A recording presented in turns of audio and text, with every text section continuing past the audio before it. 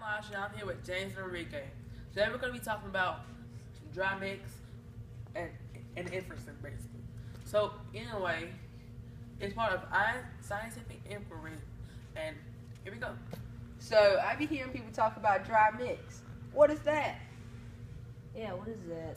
Well, dry mix is on the board right here, but that's not really what it is. And so, dry stands for dependent responding in y-axis. Mix stands for manipulating independent and x-axis. So, even though dry comes first, I'm going to tell you about mix first. Mix is the independent variable, also called the manipulated variable, which is what the investigator changes. Dependent is what comes out of that change or is the result of the change, also called the responding variable. Let's say mix goes on the x-axis right here, which is on the bottom, and dry goes on the y-axis, which is on the left right here. So, let's see. Everybody know about the Coke experiment with mix, right? Yeah. See, if you put mix inside a Coke, it's supposed to explode, right?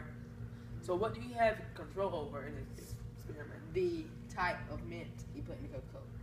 Yeah, and that's the independent variable. So what is the result of that change? The height of the explosion.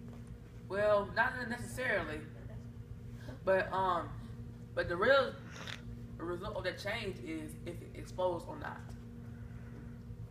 So that's pretty much the whole concept of dry mix. So what about inferences? Well, inferencing is a guess that you can make by using background knowledge and clues. But the real result of that change is if it explodes or not.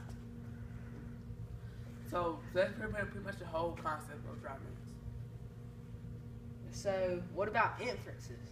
Well, inferencing is a guess that you can make by using background knowledge and clues, so you can come to a conclusion on what you think might happen.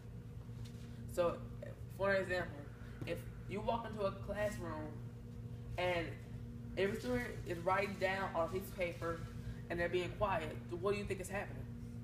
They're taking a test. Exactly. So pretty much, that was the inference of what you think is happening. So this is pretty much the whole concept of this whole thing right here. So you got it? Yeah. Yes, sir. Now. Okay, and we're done.